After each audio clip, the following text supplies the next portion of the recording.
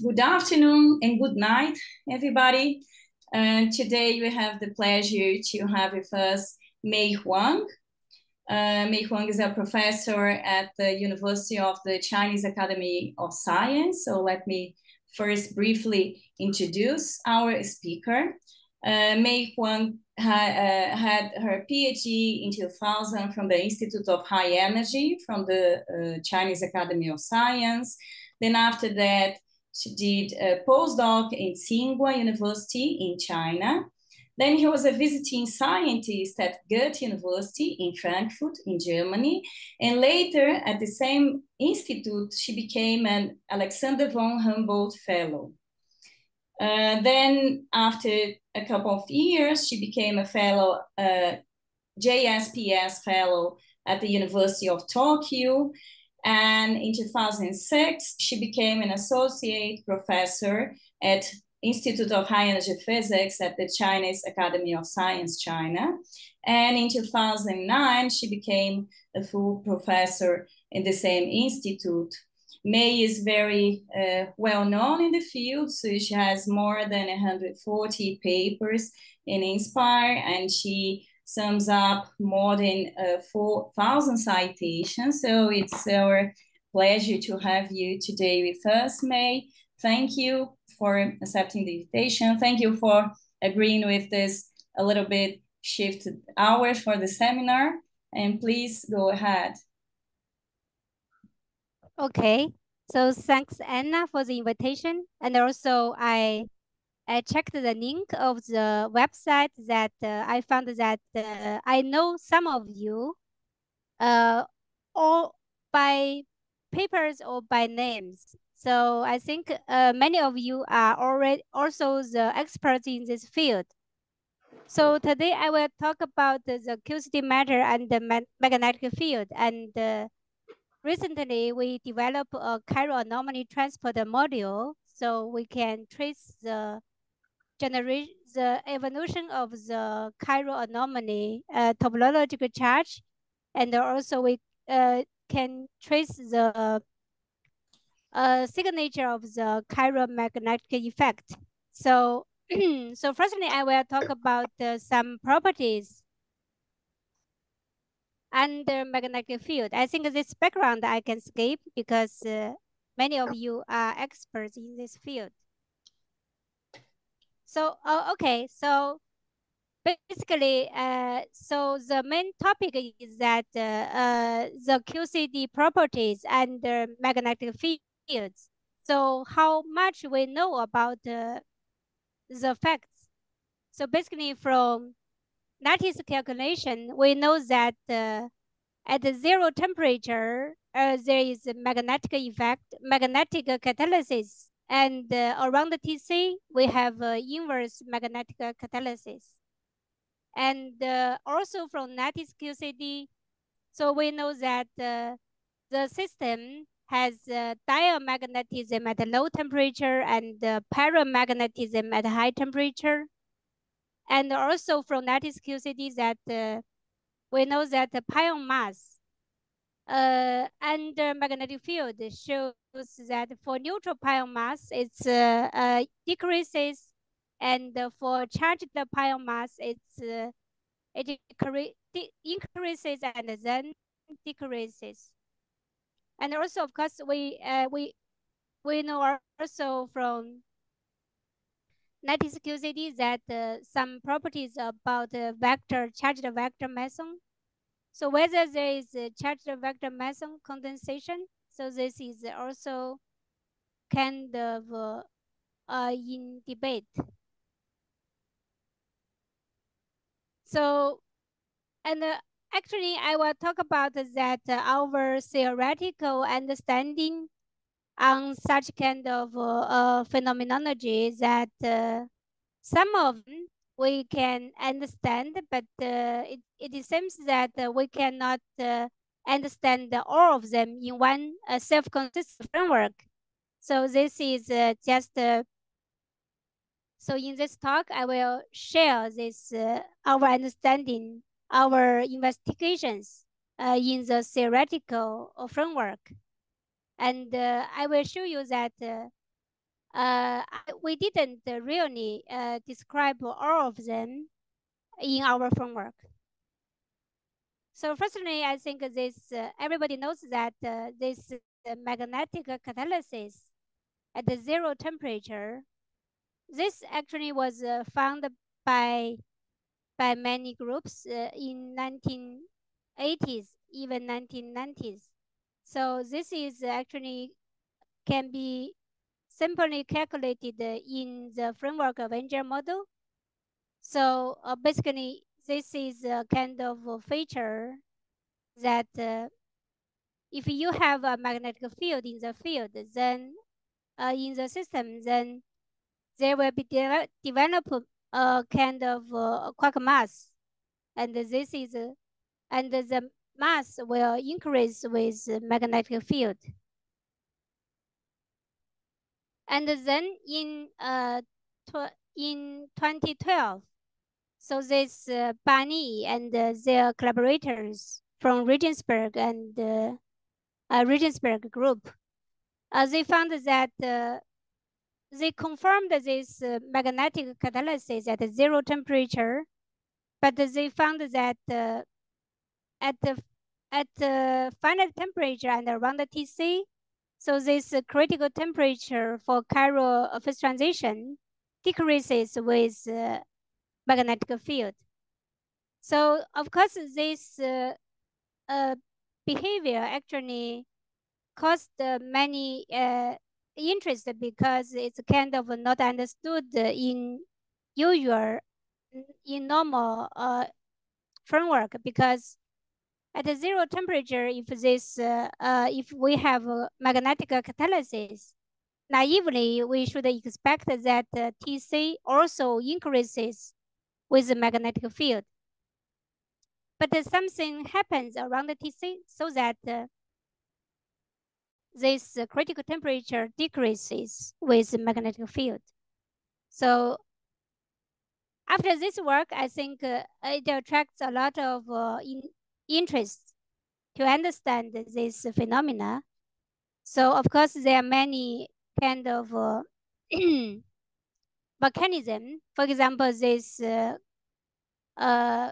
contribution from neutral pions proposed by Fukushima and Hidaka, and also this framework, these understandings that this may be caused by C quarks and Pontiac loop anomaly.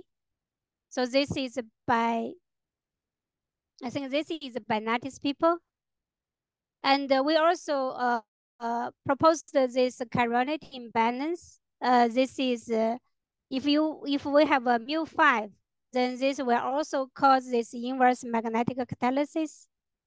And of course, later we have this anomalous magnetic moment, and also this running coupling constant, and so on. So this is to understand this inverse magnetic catalysis. And also for lattice QCD, they showed that at no temperature, the system exhibits this diamagnetism. So they calculated this magnetic susceptibility. It shows that it is a negative, small negative at no temperature, but it is positive at high temperature. So basically, it means that the system shows diamagnetism at no temperature, but paramagnetism at a high temperature. So of course, for the paramagnetism, it is easy to understand that because if we put the quarks, the spin in under this magnetic field, so it will align along this magnetic field. So this basically is this will cause the paramagnetism. So this is easy to understand. But for this no temperature region, this diamagnetism is not easy to understand. And also for this meson mass under magnetic field. So if for point particle, so we have this relation, and then we can have a charged pion mass, charged meson mass splitting under magnetic field. So for example, this charged pion will become heavier, and charged rho meson will become lighter. And maybe, so this Maxim Chanadov showed that, proposed that at the high magnetic field, this charged rho meson will become zero, and then will form condensation. So he proposed this superconductor of rho under magnetic field. Of course, this also attracts some interest. And for some lattice calculations, for example, this Dinghen Tong's group from Central China University, Normal University in Wuhan, and they showed that the neutral pion mass decreases with magnetic field. And for the charged pion mass, it firstly increases and then reaches maximum around at around 0.6 GeV square, and then decreases. So this is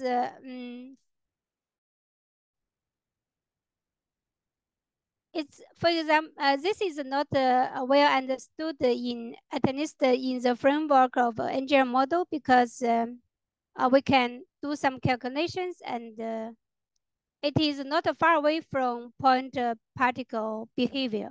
But this behavior is far away from point particle behaviors.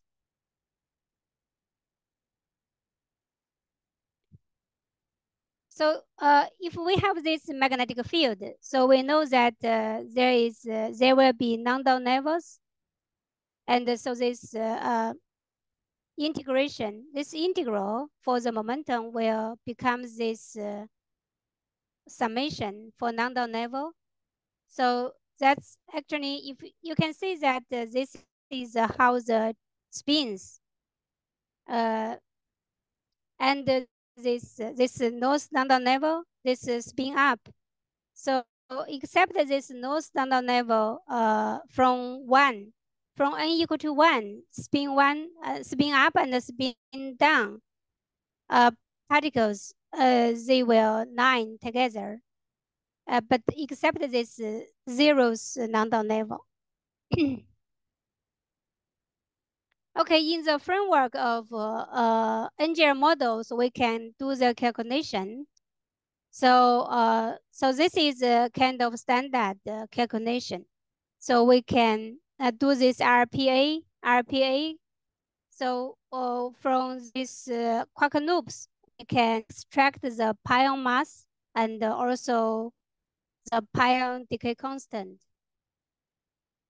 So this is the calculation that for this is for the quark mass. So the quark mass increases with magnetic field, and this shows magnetic catalysis. And for the neutral, for the sigma meson, it increases with magnetic field. But for point particle, for neutral sigma meson, it keeps a constant. And for the neutral pion, this mass decreases a little bit and then increases. But for charged pion mass, it increases and much more than the point particle, like this. So this is in the RPA calculation in the framework of NGL model. And we also did the charged vector meson, and we found that this charged rho decreases with magnetic field, and it will drop to 0 at around 0.2. And this is actually much faster than point-like calculation, a point-like particle. And for the recently, I think there is a paper from your one of your group, and from Skokola, Professor Skokola, and they considered this gauging invariance and the Schwinger phase, and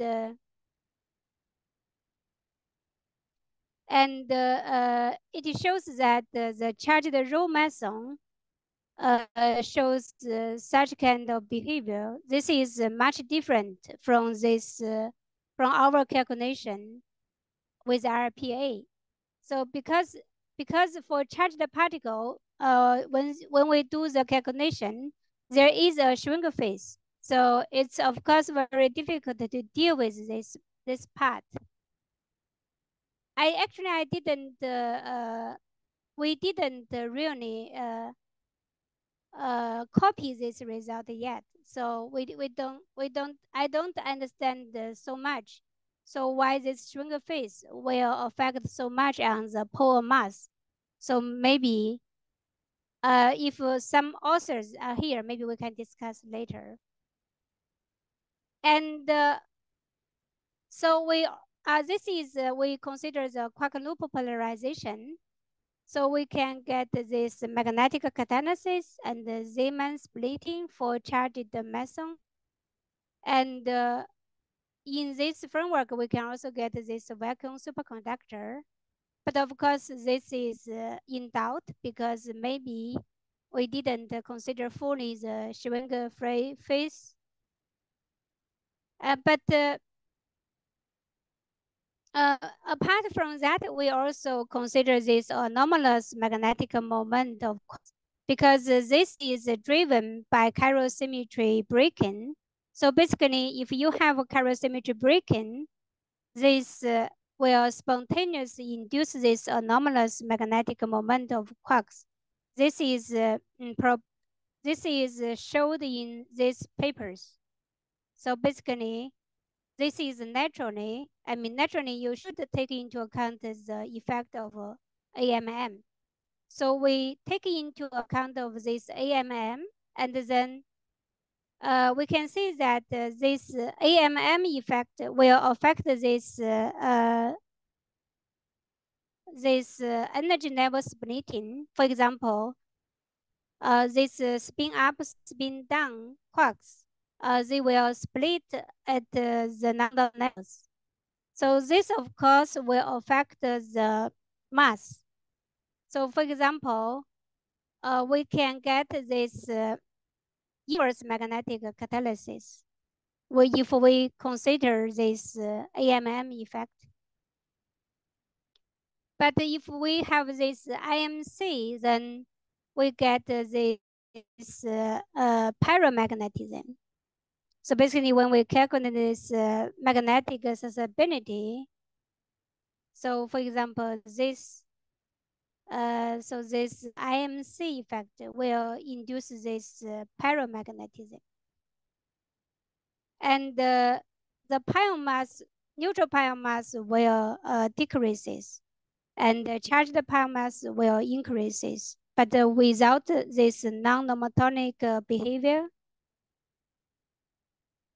And we can also consider this tensor type spin polarization NGR model. So basically, we add this tensor induction here. This is a little bit different from this AMM, though it looks similar. But the effect a little bit different because it affects this energy dispersion relation a little bit different. So you can see what's the difference here. So with this, we can compare these results. This tensor spin polarization enhances this magnetic catalysis, while this AMM induces magnetic inhibition. So that will induce this inverse magnetic catalysis.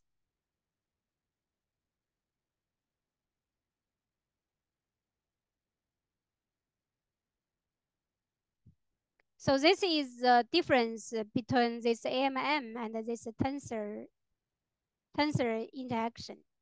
So this I showed this energy level here. So you can see immediately, explicitly how the difference between this tensor polarization and the AMM.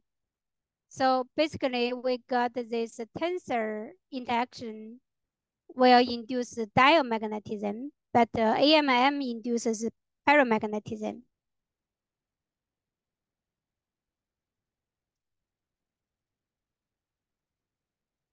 And for this tensor spin polarization, so we get this neutral pion mass.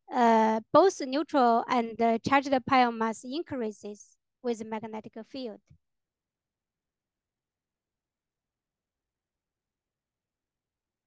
So anyway, from this study, we found that we have this contradiction between diamagnetism and IMC. So basically, if we have this, if we have a mechanism that we can have this inverse magnetic catalysis or magnetic inhibition, then we will get this we will get this paramagnetism rather than this diamagnetism. But if we can get this diamagnetism, then we will have this magnetic catalysis. So this is kind of a finding that in this framework, there is a contradiction to between this diamagnetism and IMC. So this is consider this AMM effect and tensor type interaction.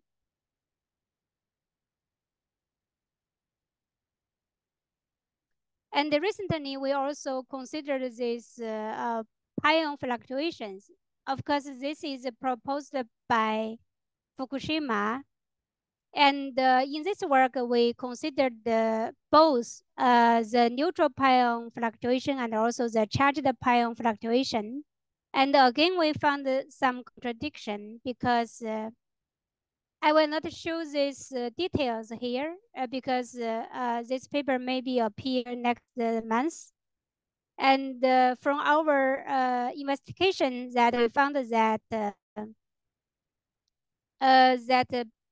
if we only consider this pi zero fluctuation, then we will get this for neutral pion mass. Okay, so we will get this IMC. So basically, the critical temperature decreases with magnetic field. But at the same time, if we have if we only consider this neutral pion fluctuations, then we will get this paramagnetism. So basically, so this is corresponding to this. So basically, if we have a IMC, we will have a paramagnetism. But when we consider both, because this we are using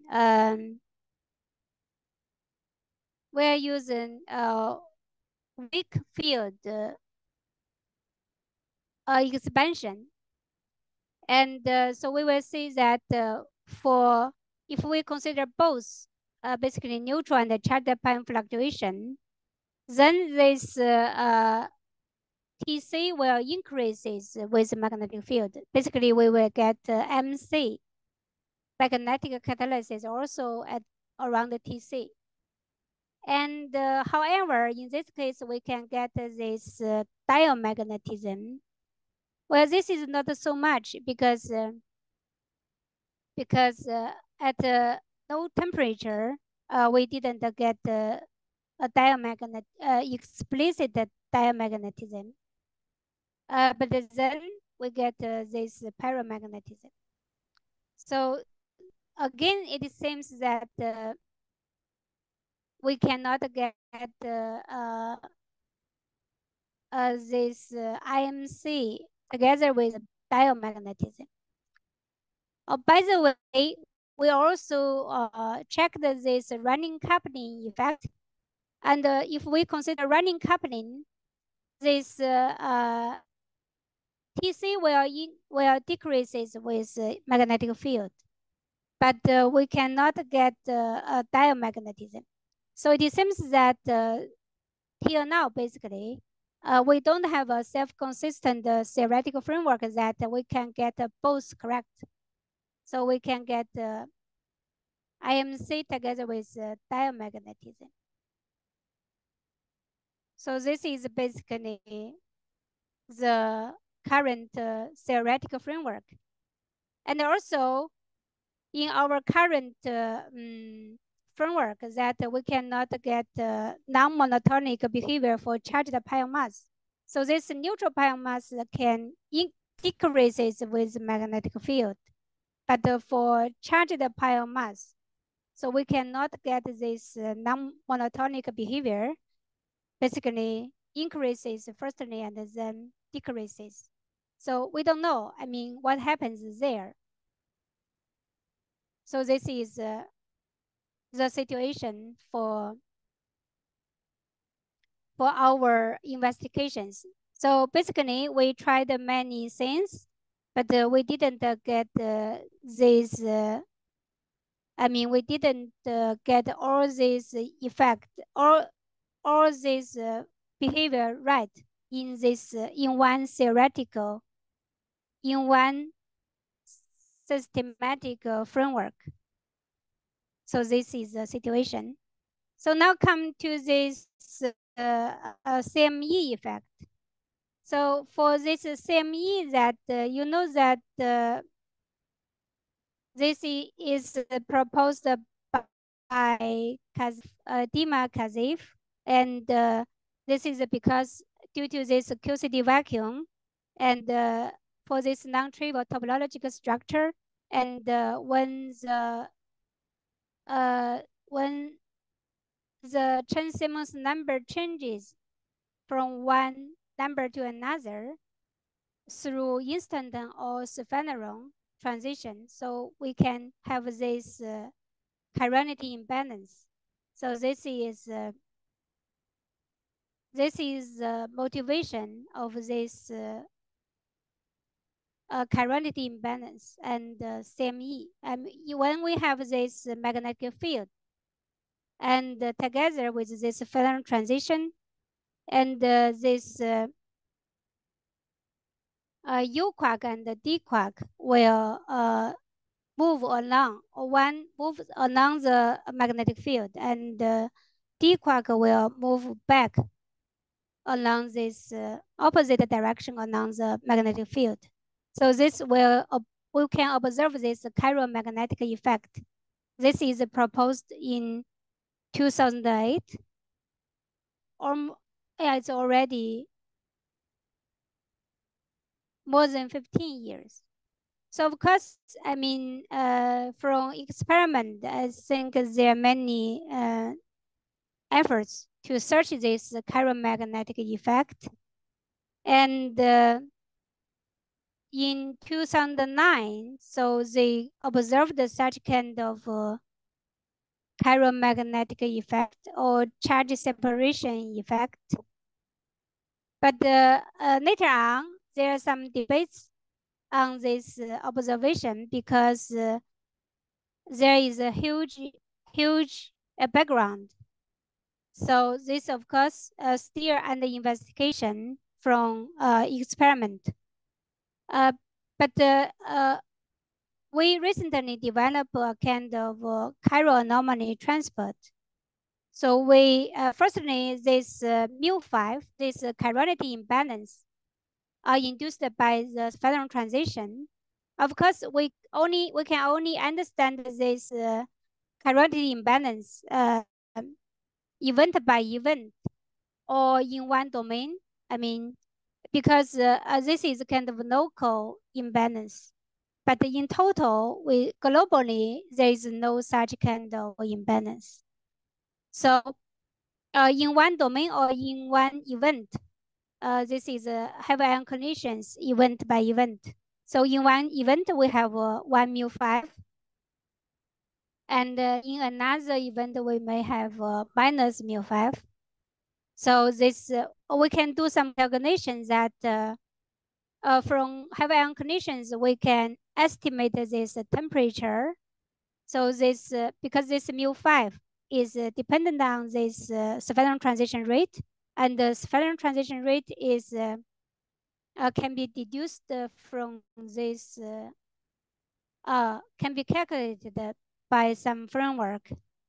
And actually, it was already calculated by many people.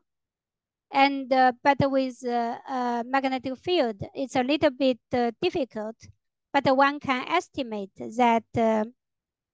So it always comes from by EB square or EB times T square. So in this case, so we can guess that this mu5 is proportional to this temperature or this square of EB. So this why, so we can put this chiral anomaly from the very beginning. So this is our chiral anomaly transport that we developed from this based on this AMT framework. So this is original AMPT. So after this hygiene initial conditions, this is previous one. So we modify this part. So this part we include this initial chiral anomaly topological charge, and then also we consider this magnetic field. So initially we can have this in this magnetic field, and then we assume that this magnetic field evolves with time like this. And then we solve this. So we input all these initial conditions together with chiral anomaly charge and the magnetic field into this chiral kinetic equation. So this is a chiral kinetic equation. So we solve this chiral kinetic equation. Then we will get this charge separation, and then freeze out to the observer. And then we can observe this correlation, two particle correlation. And then we can extract this delta gamma. This is the difference between opposite and the same charge correlation and the same charge correlation. And then we can also extract this background. So this background, we can put mu5 equal to 0, then we can get this background. And this is this delta gamma, and this is the FCME, this ratio. This also can be measured from experiment. So this is our result. So this is our input that, of course, this input we extract from the data, from some data, that this mu5 is a function of temperature and the square of EB. And this temperature is, of course, centrality dependence. And this magnetic field also centrality dependent. So this temperature, this centrality dependence of temperature, so we can show here. So this is temperature dependence. So in the central, for central condition, the temperature is higher. And for peripheral condition, this temperature is lower. So we can have such kind of behavior. And with this input, and then we can do this chiral anomaly transport. And we can say explicitly how this charge separation developed. So this, at the very beginning, this is a kind of symmetric. And with time evolve, so we can observe such kind of charge separation. So this is for different, this this is for opposite charge, and this is for positive charge. And this, for example, this green is like a jade. It's like jewelry. It looks quite beautiful. And also we calculated this two particle correlation and compare with star data and also with previous AMPT. So this AMPT result is they input this N5. No, they input this difference between charges. So basically, they didn't consider the evolution of the chiral anomaly charge. So, but we can compare that our result is much better in agreement with the data, star data. And without mu5, this dashed line is for basically for the background. So if mu5 is 0, so you can also get a similar behavior for all the two particle correlations. And then we extract this ratio, and this ratio also agree with star data quite well. So this is the framework for the chiral anomaly transport.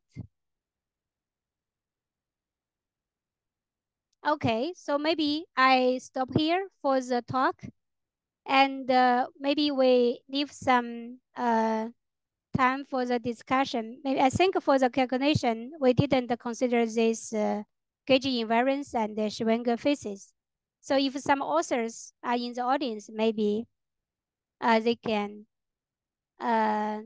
give us some suggestions and discussions.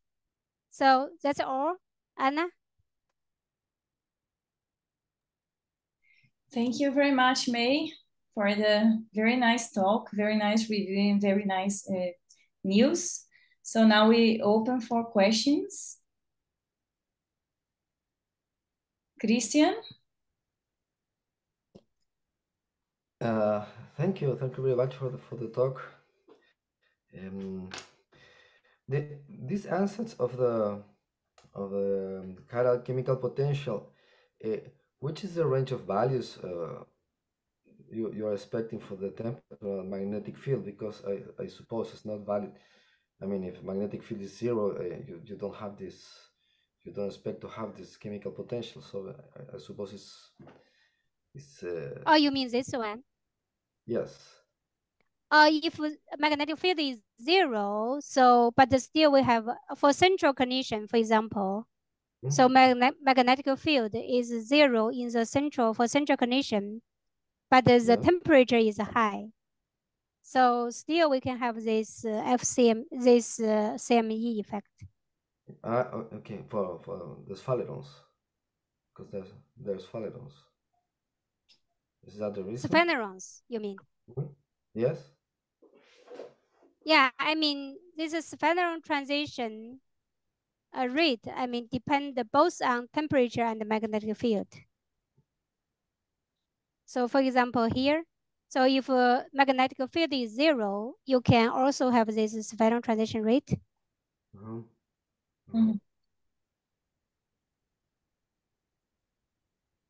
Can I ask you something? In this model of when you include in Nambu-Jones-Lassinian model the tensor part. Oh, the tensor part. Okay. The tensor part. Yes. So how you extract or how you get the values of the coupling of the tensor part? You minimize with respect to the I suppose the vacuum expectation value of the polarization quark, the fermion polarization function, the susceptibility, the psi bar, sigma 3 psi, or just you put some values for the GT? Yeah, it's a kind of a free parameter.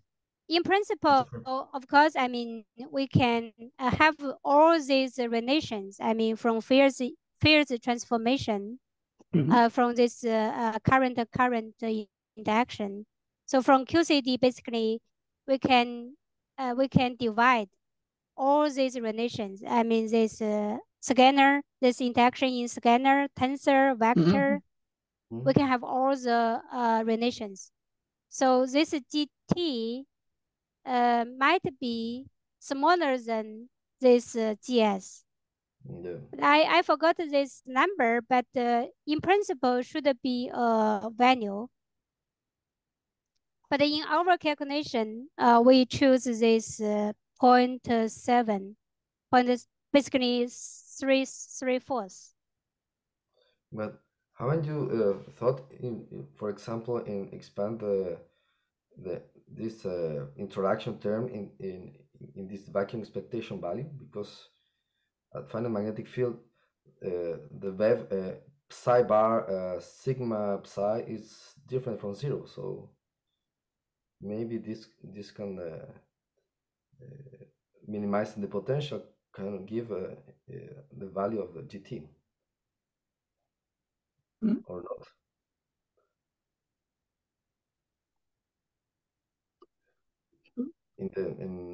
In the same way you minimize the potential with the Yes. with the scalar part, yeah, with the fermion condensate psi bar psi. Is it possible to do the same with the tensor part psi bar sigma 3 psi? Oh, you mean this one? Okay, this is okay. Moment.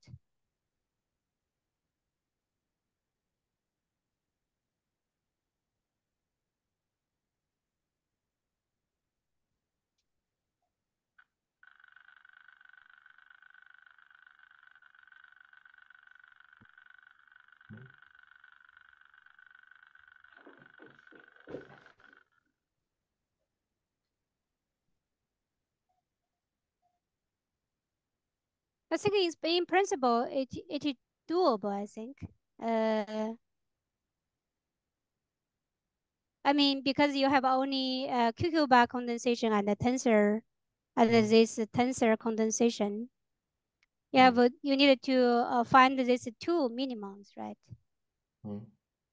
I think in principle it's doable. Yeah. Okay. But for this kappa, for this AMM, this is a kind of given value because yeah, this is given. Okay, thank you very much. Okay, thank you. Okay, Alejandro. Thanks, Anna. Thanks, May. Nice review. I wanted to go back to your original, or to the first part of your talk, regarding the masses of the neutral pions. Just to set up the discussion, you mentioned that it is not monotonic. This one exactly, and you also mentioned that you did the calculation for low values of the magnetic field. In other words, you did this small field approximation. Is that what you did? Oh, for this we did both actually. For this work we did this non-down level, this calculation, and we also did this weak magnetic field expansion calculation, and these two methods gave the same result. And you also mentioned that you tried some coupling which was magnetic field dependent to improve the calculation. Yes, that one I didn't put here, but yeah, but in one of this paper we showed some coupling constant calculation. I think maybe in another paper, maybe with Maxim channel dope, maybe I forgot. Okay. But yeah, we checked that part. The reason I'm asking is, and I perhaps want to take this chance to start up some sort of a discussion. I've been working on this problem together with some of the colleagues here by present, Anna, Christian, and Ricardo, and also Javier, who's joining us here. And see, I want to see if I can perhaps get your opinion about this kind of behavior. What we have found, and we are working on the draft and probably will be out by next week, is that there are several ingredients that need to be accounted for self-consistently. Here, I just want to mention that Norberto has done very extensive work on that as well, and he also has a similar point of view from my perspective. And see, this is a self-consistent kind of problem. In other words, it's difficult to understand the behavior of a non-point-like particle, neutral particle, subject to QCD interaction, such that like the neutral pion, in the sense that it seems that everything is coupled to the you see, it's like every charged particle influences the behavior of the neutral pion.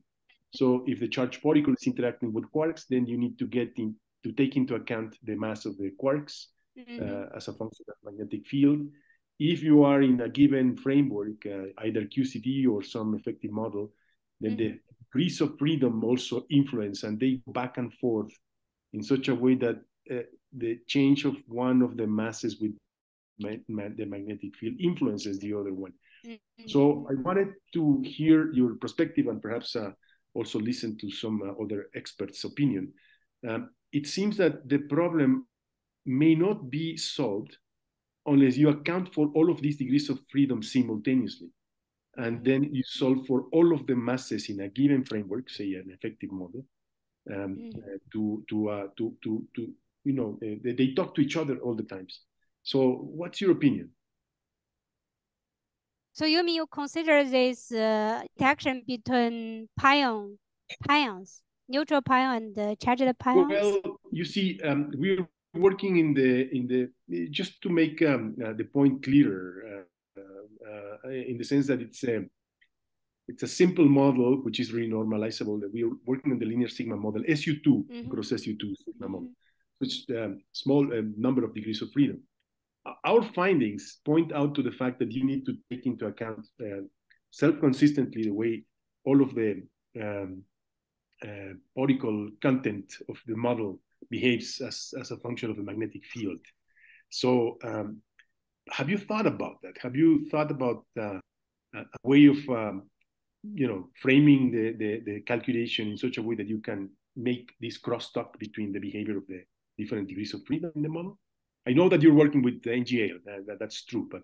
yeah, in NGL model, yes, we actually recent work, we kind of are doing this in this way that, so we have these fluctuations of neutral pion and charged pions, but we didn't include the interaction between neutral pion and charged pions. But for linear sigma model, I mean, so you get quite a different behavior from the charged point particle behavior. No, we get the behavior given by the lattice group by Ding and the collaborators that you quoted. Really? But the only way to do it is to account for all of these. What do you mean exactly, Alejandro?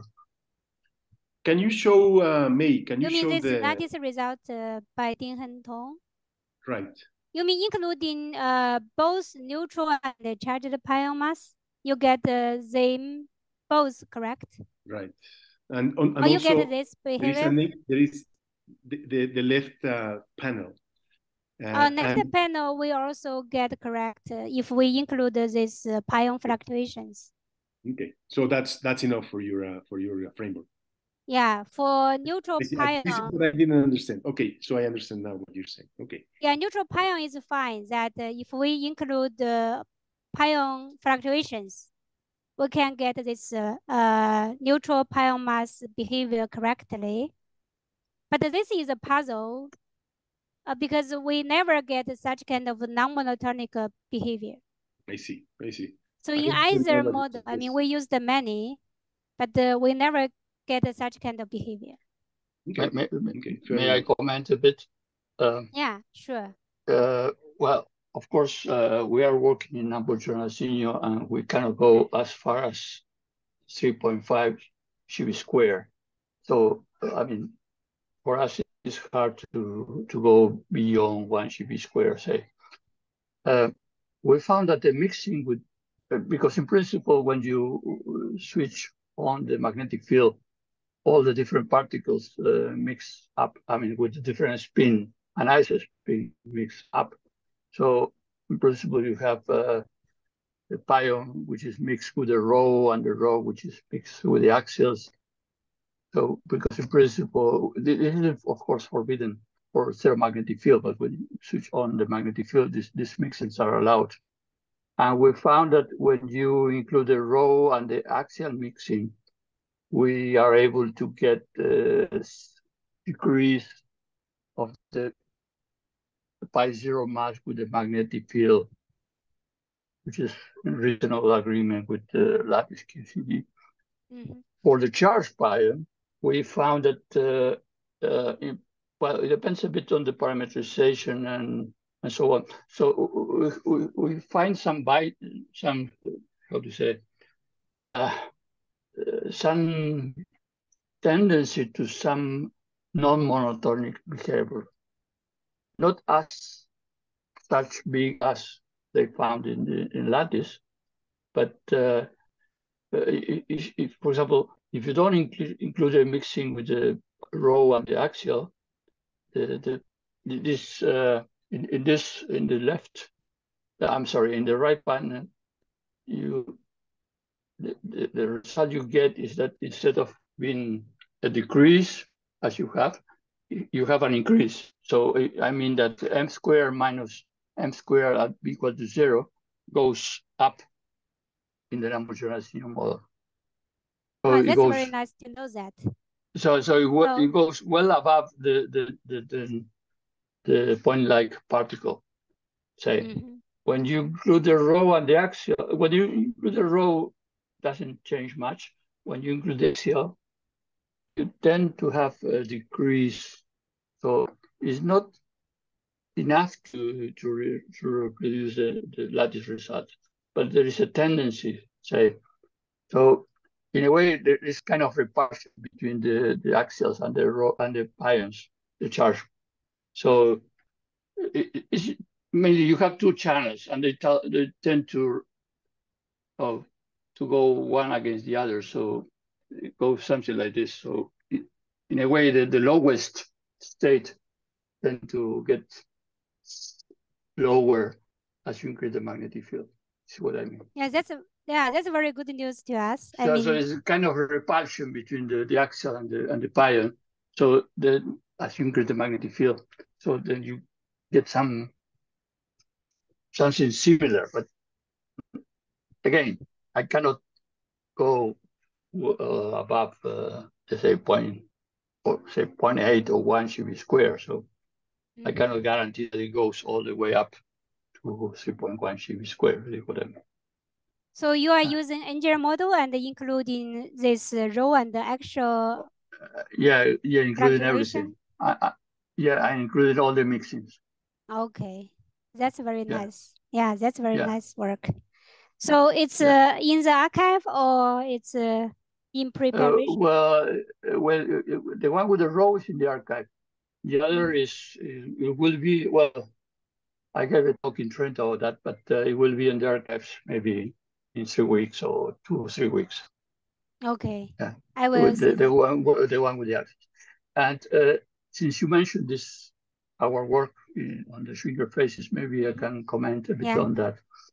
The thing is that in your work, you treat the RPA assuming that the self-energy is basically diagonal in momentum space.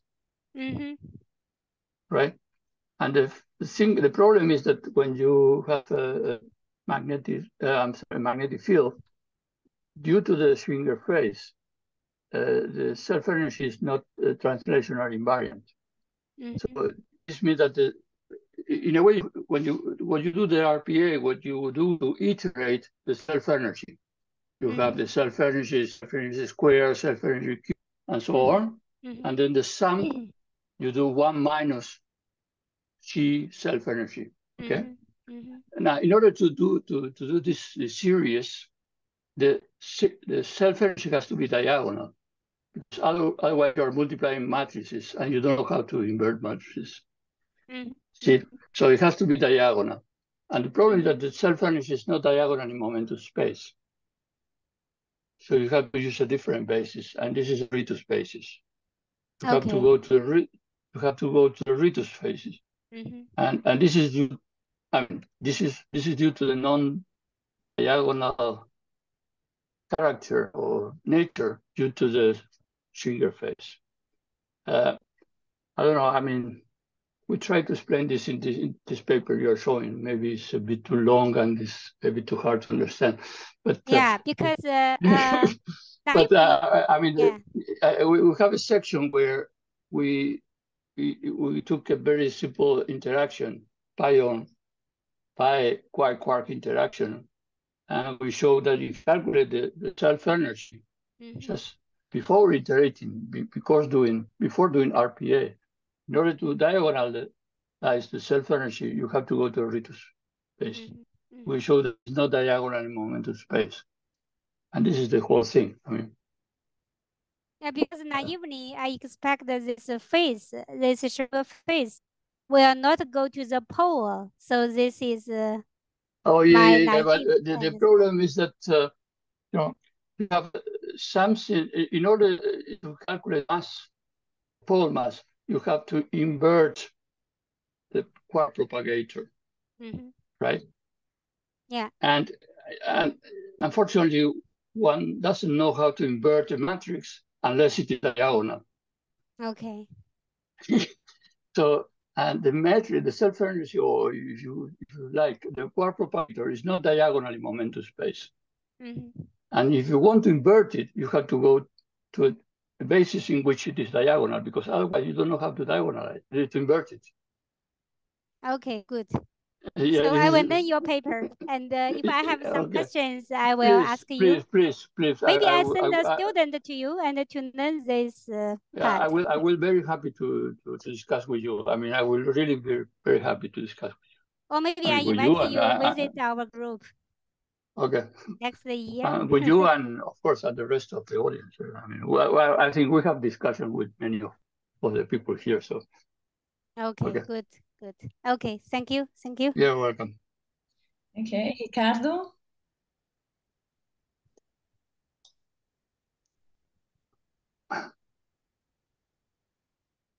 Are you hearing me now? Yeah. Yes, I can hear you. Thank you for your talk, May. And I have some questions about when you work with this anomalous magnetic moment there. I have seen the amplitudes of the magnet fields that you showed to us, and I have two questions. Usually when we include this AMM on the game, we play, it's like a Schwinger ansatz, right? And we know from QED that's valid for weak magnet field. This is my first question. How is the criteria to extend to 1 GV square, the calculation in NJL? And the second question is if you have some criteria to determine the value of this kappa for the constant IMM. I have seen proportional to the condensate, but if you have some criteria to can be in this window or something, or it's a free parameter. Yeah, okay. So maybe I firstly answer your second question. So this is actually, we have, actually there are several kind of, how to say, choices. So one is for this kappa is a constant. So this is basically from this nucleon AMM. And then you can extract this U quark and D quark's AMM. So this is one option. And our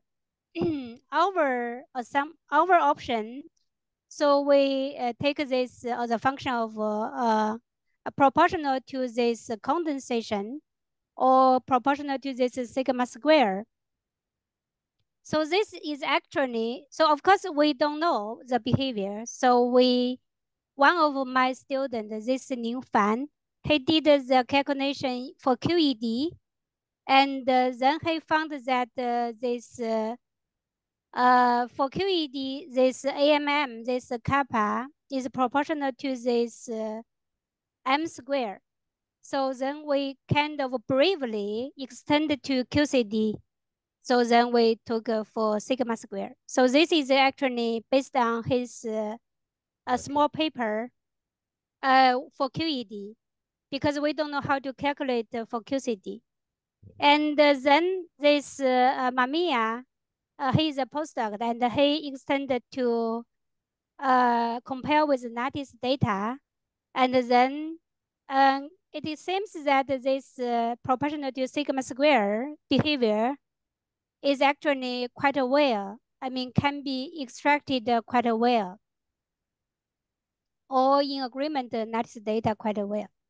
Okay. So this is why we think that maybe this sigma square behavior might make sense. Okay. Or we don't know. Yeah, we don't know. Yeah. But if you plug temperature, it seems to be a crossover or change for a first order phase transition.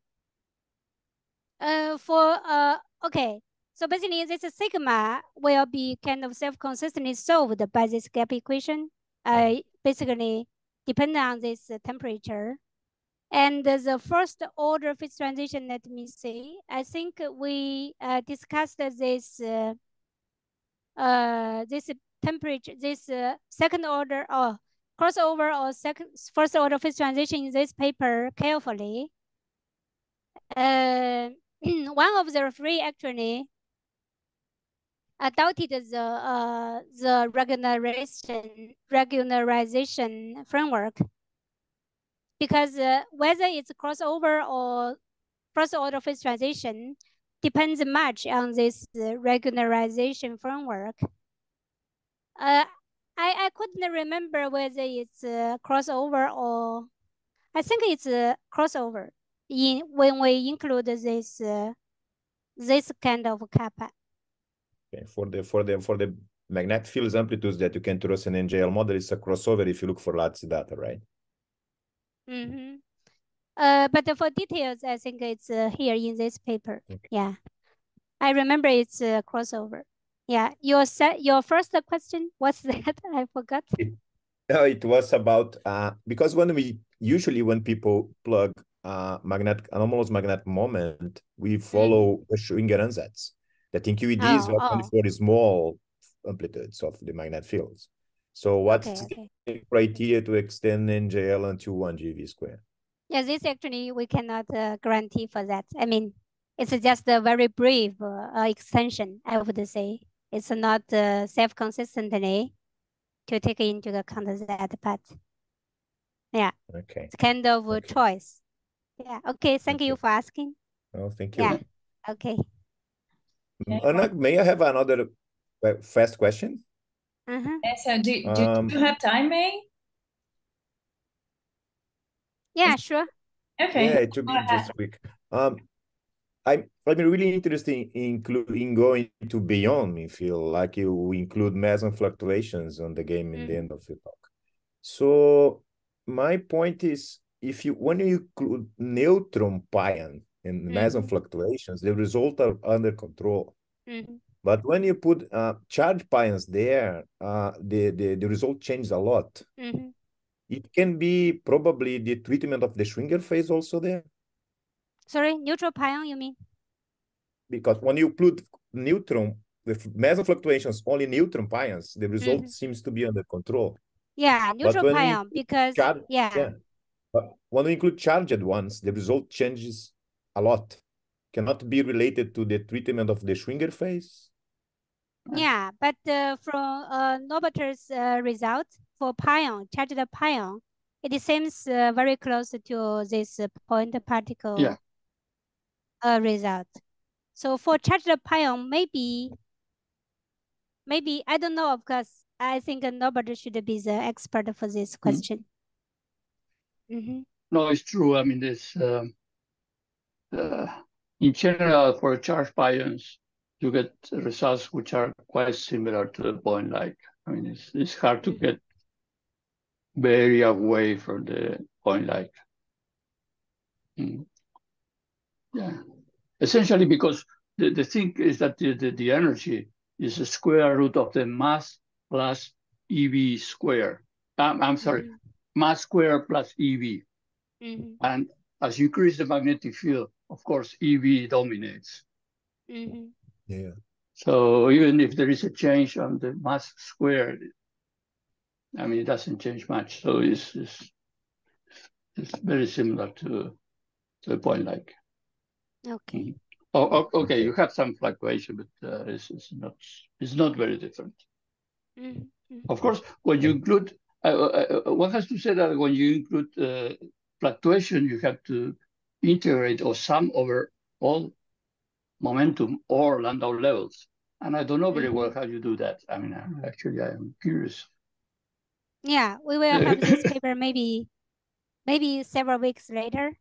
Yeah, we'll sure. Because we will... I understand that for a neutral pion, you integrate over all the possible momentum of the neutral pion, right?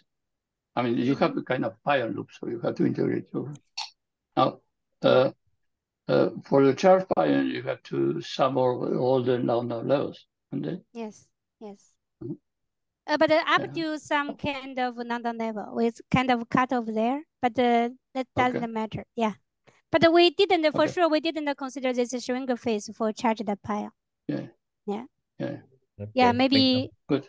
Yeah, maybe in the future we can improve this part together with you, with your group. Yeah, maybe I send a student to you, to your group. Yeah, okay. So anyway, I would like to thank you, and also I sincerely invite you visit my group at UCAS in the future, and I wish we will have some collaborations in the future. Okay.